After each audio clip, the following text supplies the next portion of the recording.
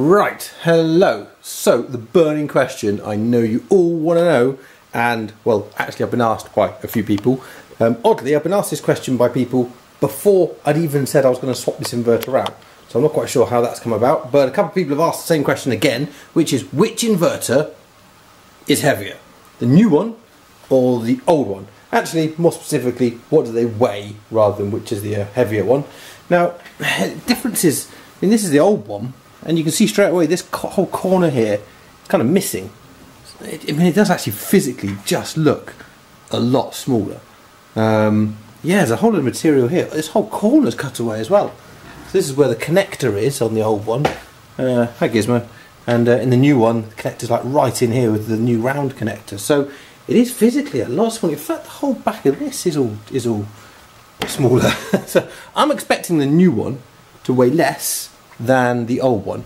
And my cat wants to help as ever. So, got my scales, got a bit of wood because these don't balance very well. Because the pokey bit's at the bottom. So I'm going to put my, sorry Gizmo, oh mate, yeah, I'm going to put you down, there you go, you sit there for a minute. Right, so, I'm not going to be able to do this whilst holding the camera, so let me stop the video, weigh the first one and start up again. And by the magic of editing, it's magically here, and it weighs 14.9 kilos. Get that without a shine on, there you go, 14.9, gone. Right, let's put the other one on. Okay, so here's the other one. And it's 12.2, so it's a lot lighter, and that's 12.2 with a hose attached and the wiring loom.